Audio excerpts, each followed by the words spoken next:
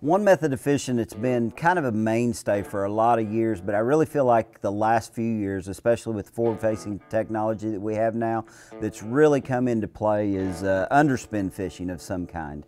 Gamakatsu has really made that a lot simpler over the past 2 or 3 years with the introduction of the Gamakatsu Underspin, which is just your standard version with the bigger hook sizes, 3/0, 4/0, and then you've got the Gamakatsu Finesse Underspin. Anytime I'm throwing smaller swim baits, 2.5 to 3.5 inch baits, I'm going to throw the Gamakatsu Finesse Underspin. If I'm throwing those bigger baits, a 3.8, a 4.8, I want to match the hook size, the size of the bait to the particular bait I'm throwing, and so that's when I'm going to use the standard Gamakatsu Underspin. You can catch fish really throughout the country on an underspin. I mean, using forward-facing sonar, it's just a great way of mimicking any type of forage fish there is, you know, bluegill, shad, whatever you're trying to mimic, an underspin is a great way to do it. One of the biggest keys to throwing an underspin is just that added flash and vibration that you create. You know, the bait's got vibration,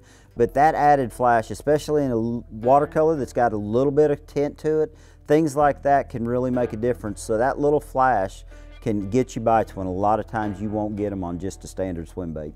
Another way, when you get into those situations and you are fishing a lot more cover, the Gamakatsu Spring Lock Spinner is an excellent way to rig baits. And just as I talked about with the underspins, you've got a variety of different size weights with different size hooks that allow you to rig any style bait, any size bait you want on that Gamakatsu Spring Lock Spinner. So be sure and check those out if you're looking to do some underspin fishing this spring.